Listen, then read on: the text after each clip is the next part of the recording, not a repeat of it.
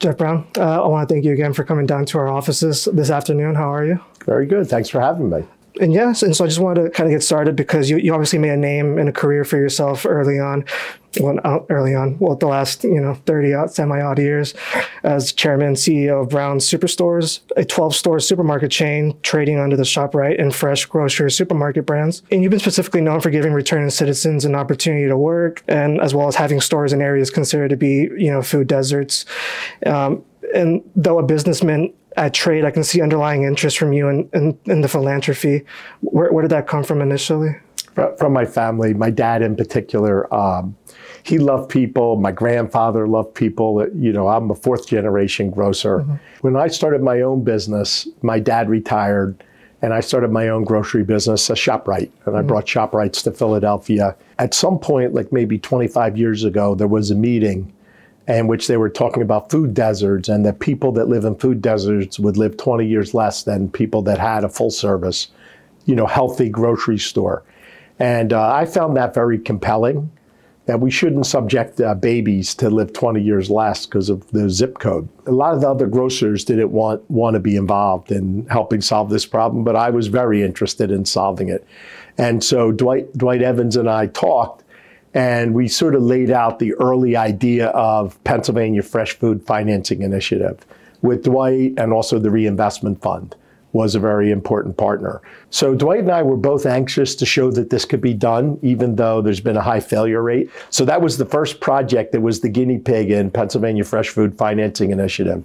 And we took a failed store by listening to the community. That was one of the key ingredients, to learn about them, their heritage, their religion, what they celebrate and how they eat. And we gave them we built a customized store to serve them. That was one part of the strategy. And the other part is if you serve people that have lower incomes, you have some difficulties. The people have difficulties and the stores that serve them have difficulties.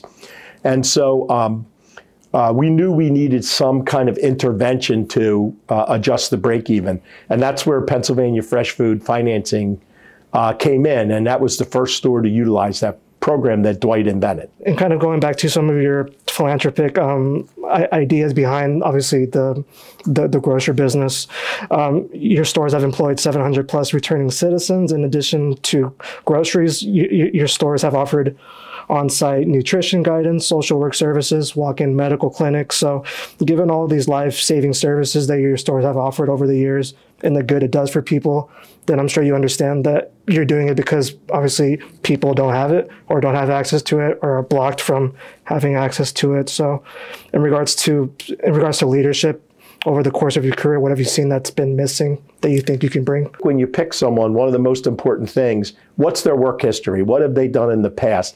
Have they demonstrate caring for the community, for people in the work that they've done? Have they made a difference in the work that they've done? And I feel if you compare me on that basis, I really don't have any other opponents that have a track record like ours. Mm-hmm. To solve food deserts, taking our city from one of the worst to one of the better big cities in the country, our body of work around returning citizens and clearing criminal records and criminal justice reform, and our work with Black and brown businesses. The PA 30-Day Fund, which some colleagues and I started to save Black and brown businesses during the pandemic, and then later the Small Business Incubator, in which small local businesses come to our business and we have an incubator to help them get their businesses launched. And so when you look at that body of work, I really don't have an opponent that has that kind of work of making a difference for people. How did you come to the conclusion that this would be, the next step? Because a lot of the things I've done have been limited by the mayor and the city council. And they've been a frustration to me over my career. They haven't allowed us to solve the kind of problems we've had in this city. I mean, in my view, the city's biggest problem is excessive structural poverty. And that has only deteriorated over my lifetime, where there's more and more people living in that poverty.